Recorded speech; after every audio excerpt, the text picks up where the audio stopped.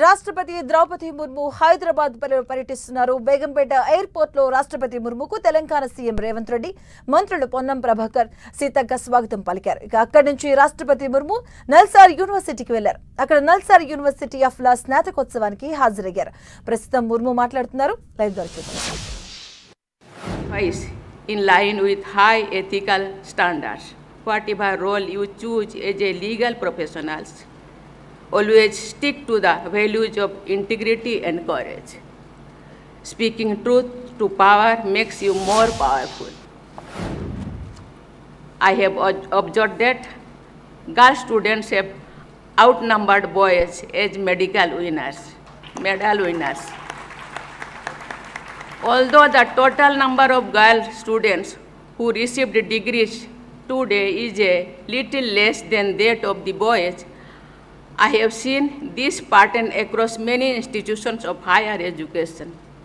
This demonstrates that despite several limitations which they still have to face, our daughters are making us proud with their excellence.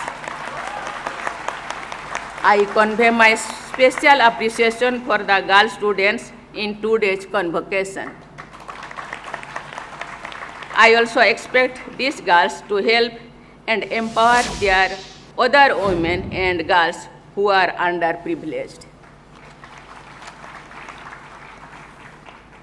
Nalsar has taken lead in several areas. In today's convocation, members of bar and bench are gathered here. Every segment of the society is a stakeholder in promoting safety of women.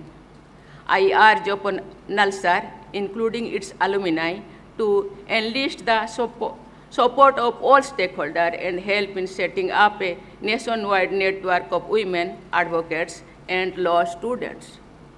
This network will work with the mandate to make concerted efforts to prevent atrocities against women and deal with cases of such atrocities. Dear students, I am sure you will utilize your education in Nalsar as an effective instrument of social justice and development. With this approach, you will add meaning to your success. You will also have the satisfaction of making contribution to our national goals. I wish you a very bright future. Thank you. Thank you all. Jai Hind, Jai Bharat.